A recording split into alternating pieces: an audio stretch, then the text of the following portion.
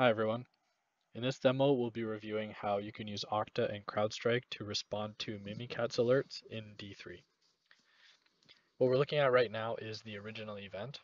You can see that it's been tagged from CrowdStrike as a credential access alert. Here in the overview, we can see key details from the raw data that have been extracted and mapped to D3 system fields on the left-hand side. This includes the user involved, the host, the processes, and the file hashes. The raw data is always available as well here. We can see the different processes that have ran, that a CrowdStrike has tagged it as an apparent Mimikatz process, and we can see other information such as whether or not this was blocked.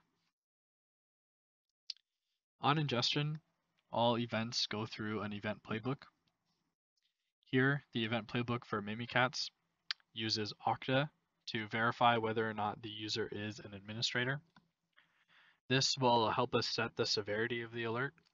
If it is found that the user involved does have administrative access, then we increase the severity to high because that means that the attacker can likely execute the full suite of Mimikatz capabilities. Here, we dynamically input the user involved in the alert, and in the raw data, we can see back the different groups that they're involved in. Here we can see the administrative group.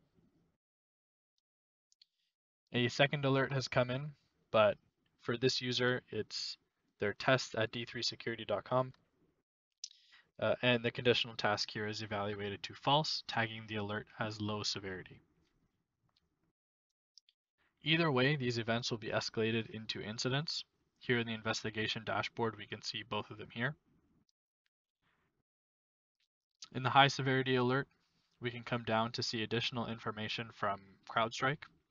This information was run and populated by the playbook. In the playbook, we can always look into the tasks themselves. For example, get process detail. Here we query CrowdStrike for additional information on this process.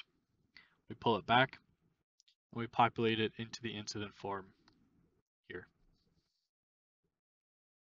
We do the same with the host and IOCs. This helps us understand whether or not the attacker was successful.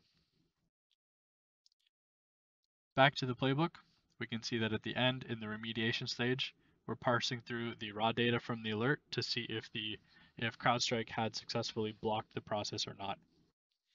In this case, it had, and so we send an email to the user that their account has been compromised, and we reset their password in Okta.